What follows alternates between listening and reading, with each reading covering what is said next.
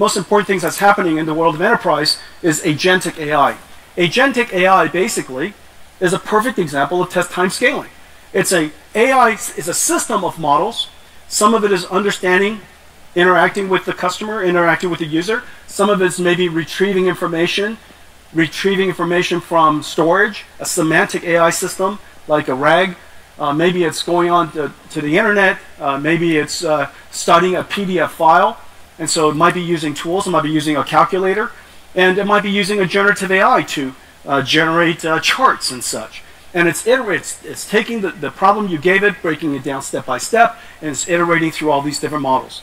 Well, in order to respond to a customer in the future, in order for AI to respond, it used to be ask a question, answer starts spewing out. In the future, you ask a question, a whole bunch of models are going to be working in the background. And so test time scaling, the amount of computation used for inferencing, is going to go through the roof. It's going to go through the roof because we want better and better answers. Well, to help the industry build agentic AI, our go-to-market is not direct to enterprise customers. Our go-to-market is we work with software developers in the IT ecosystem to integrate our technology to make possible new capabilities, just like we did with CUDA libraries. We now want to do that with AI libraries. And just as the computing model of the past has APIs that are doing computer graphics or doing linear algebra or doing fluid dynamics, in the future, on top of those acceleration libraries, CUDA acceleration libraries, we'll have AI libraries. तो जो अभी तक हम लोग API के through कर रहे थे वही आगे AI लाइब्रेरीज होंगी, बहुत सारे AI होंगे और जो कि मतलब डिफरेंट सब्जेक्ट्स पे ट्रेंड होंगे और उसमें वो आंसर देने में मतलब बहुत सक्षम होंगे, सफिशिएंट होंगे. Created 3 things for helping the ecosystem build agentic AI. NVIDIA Nims, which are essentially AI microservices all packaged up. It takes all of this really complicated CUDA software, CUDA DNN, Cutlass, or TensorRT-LM, or Triton, or all of these different really complicated software, and the model itself, we package it up, we optimize it, we put it into a container, and you can take it wherever you like. And so we have models for vision, for understanding languages, for speech, for animation, for digital biology, and we have some new exciting models coming for physical AI. And these AI models run in every single cloud because NVIDIA's GPUs are now available in every single cloud. It's available in every single OEM. So you could literally take these models, integrate it into your software packages, create AI agents that run on Cadence, or they might be ServiceNow agents, or they might be SAP agents, and they could deploy it to their customers and run it wherever the customers want to run the software. The next layer is what we call NVIDIA Nemo. Nemo is essentially a digital employee onboarding and training evaluation system. In the future, these AI agents are essentially digital workforce that are working alongside your employees, doing things for you on your behalf. And so the way that you would bring these specialized agents these special agents into your company is to onboard them, just like you onboard an employee. And so we have different libraries that helps these AI agents be trained for the type of language in your company. Maybe the vocabulary is unique to your company, the business process is different, the way you work is different. So you would give them examples of what the work product should look like, and they would try to generate it, and you would give a feedback, and then you would evaluate them, so on and so forth. And so that, and you would guardrail them. You say, these are the things that you're not allowed to do. These are the things you're not allowed to say. And we even give them access to certain information. Okay, so that entire pipeline, digital employee pipeline, is called Nemo. In a lot of ways, आप समझ सकते हैं कि जैसे अभी companies में क्या होता है, ऑनबोर्ड होते हैं एम्प्लॉय, मतलब एचआर जो होते हैं वो ऑनबोर्डिंग करते हैं एम्प्लॉयज़ को. आगे आने वाले में जो जेनसेंग का कहना है कि एआई एजेंट होंगे जो कि आपकी कंपनीज में वो आपके कंपनी में मतलब एक तरीके से एआई एजेंट पूरे एम्प्लॉयज़ की तरीके से काम करेंगे और उसमें वो खुद ऑनबोर्ड करेंगे। जैसे आपके कंपनी में यदि कोई आईटी डिपार्टमेंट या हेल्प डेस्क जो डिपार्टमेंट है वो एक तरीके से एचआर ऑनबोर्डिंग का काम करेगा और वो सबको ऑनबोर्ड करेगा, यानी ये जो एआई एजेंट होंगे इनको ऑनबोर्ड करेगा और इनको चेक करेगा या इनको बताएगा या इनको ट्रेंड करेगा। लाइक हर एक ऑर्गेनाइजेशन का डिफरेंट वर्किंग स्टाइल होता है, डिफरेंट बिजनेस प्रोसेसेस होते हैं, फाइनेंशियल प्रोसेसेस होते हैं, मैनेजमेंट प्रोसेस होते हैं, सबका डिफरेंट होता है। तो उन एजेंट्स को ये ट्रेंड करेगा कि मतलब कैसे, मतलब उस कंपनी का क्या प्रॉपर जैसे बिजनेस प्रोसेस है, फाइनेंशियल प्रोसेस है या और सारी चीज़ें हैं, उनको ट्रेंड करेगा और उनको ये भी बताएगा कि मतलब कहाँ पर क्या चीज़ें नहीं करनी है।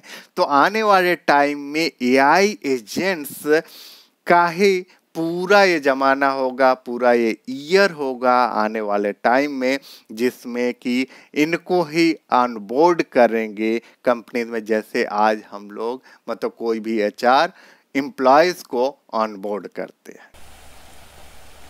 The IT department of every company is going to be the HR department of AI agents in the future. Today they manage and maintain a bunch of software from the IT industry. In the future they'll maintain, nurture, onboard, and improve. तो जैसे आज मतलब IT companies में help desk या IT department वाले करते हैं कि सॉफ्टवेयर को मेंटेन करना, हार्डवेयर को मेंटेन करना, आने वाले टाइम में एआई एजेंट को मेंटेन करेंगे और उनको ऑनबोर्ड करेंगे और उनका सारा काम देखेंगे। Of digital agents and provision them to the companies to use.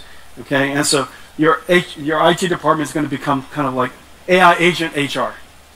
And on top of that, we provide a whole bunch of blueprints that our ecosystem could take advantage of. All of this is completely open source, and so you could take it and modify the blueprints. We have blueprints for all kinds of different types of agents. Well, today we're also announcing that we're doing something that's really cool and I think really clever. We're announcing a whole family of models that are based off of Llama, the NVIDIA Llama Nemotron language foundation models. Llama 3.1 is a complete phenomenon. The download of Llama 3.1 from Meta, 650,000 times, something like that. It has been derived and turned into other models, about 60,000 other different models. It is singularly the reason why just about every single enterprise and every single industry has been activated to start working on AI. तो ये agentic AI का पूरा ज़माना होगा। इसमें जो Nvidia ने introduce किया है लामा न्यूट्रॉन स्वीट मॉडल, ये open model optimised for enterprise, मतलब जो भी एंटरप्राइज लेवल के यानी कंपनी लेवल के लिए बनाया गया है, including super Lama neutron and Lama neutron. तो ये जो तीनों मॉडल हैं ये एंटरप्राइज लेवल, कंपनी लेवल के लिए बनाए गए हैं और ये अवेलेबल हैं, ओपन सोर्स है, ये कोई भी कंपनी इस पे वर्क कर सकती है और इसको स्केल अप कर सकती है। Now let's see the next topic what Jensen discussed. So next topic he discussed about AI pieces, bringing AI to every desktop. Let's see. Okay, so AI was created in the cloud and for the cloud. AI was created in the cloud for the cloud. And for enjoying AI on phones, of course, it's perfect. Very, very soon, we're going to have a continuous AI that's going to be with you.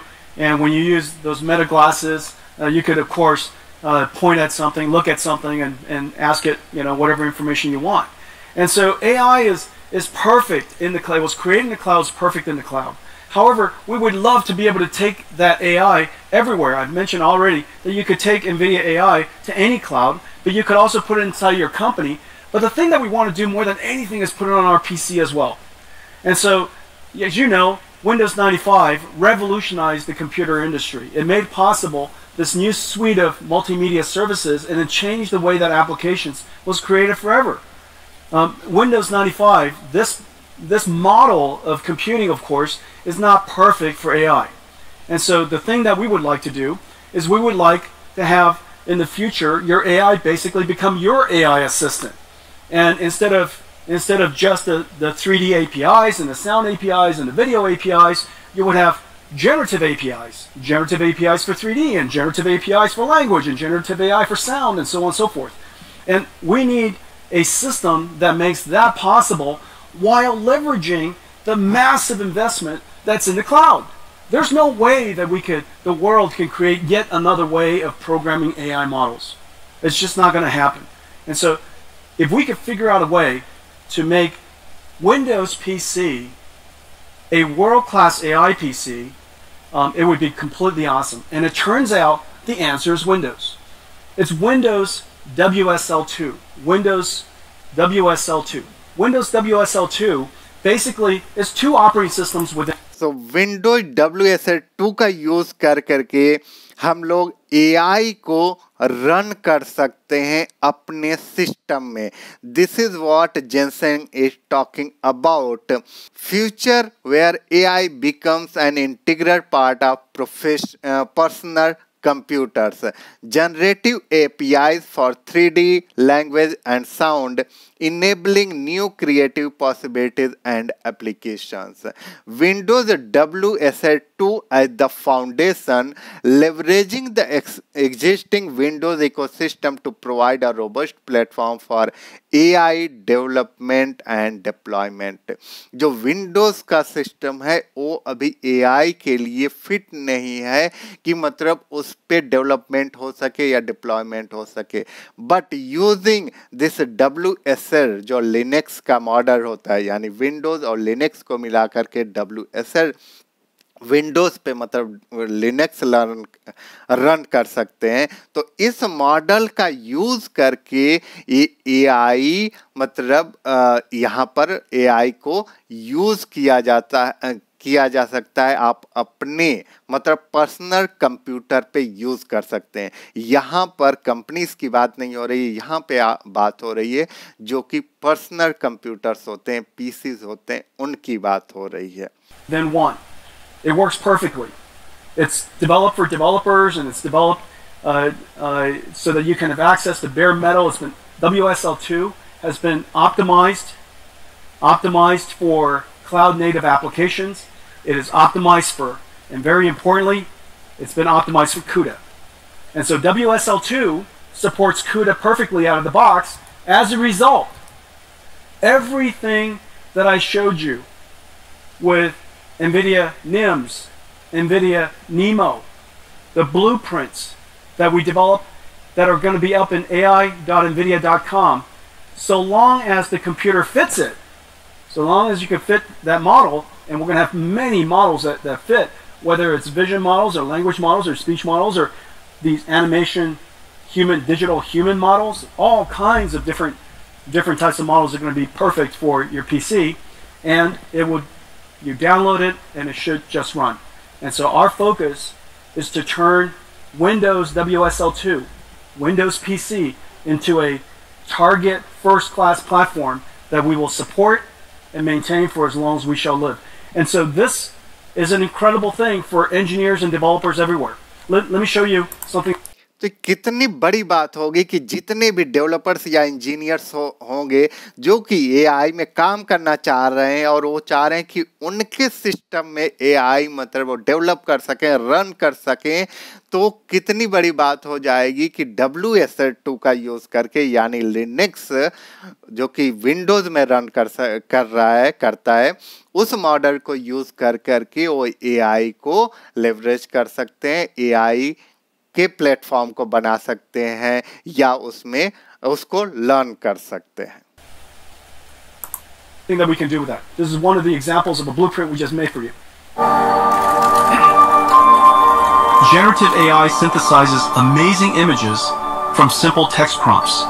Yet image composition can be challenging to control using only words. With NVIDIA Nims Microservices, creators can use simple 3D objects to guide AI image generation. Let's see how a concept artist can use this technology to develop the look of a scene. They start by laying out 3D assets, created by hand or generated with AI. Then use an image generation NIM, such as Flux, to create a visual that adheres to the 3D scene. Add or move objects to refine the composition. Change camera angles to frame the perfect shot. Or reimagine the whole scene with a new prompt. Assisted by Generative AI and NVIDIA Nims, an artist can quickly realize their vision.